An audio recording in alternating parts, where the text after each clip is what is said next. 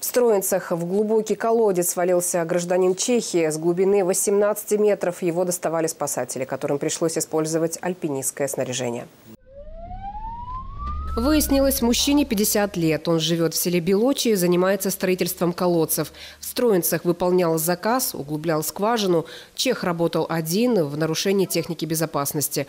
Трос, по которому он лез наверх, закончив работу на дне колодца, оборвался, и мужчина рухнул вниз с 10-метровой высоты. Прибывшие на место спасатели спустились к пострадавшему и оказали ему первую помощь. На шею чеху надели бандаж и затем подняли его вверх на тросе. Сейчас он в реанимации, закрытой черепно-мозговой травмой и переломами 4 ребер.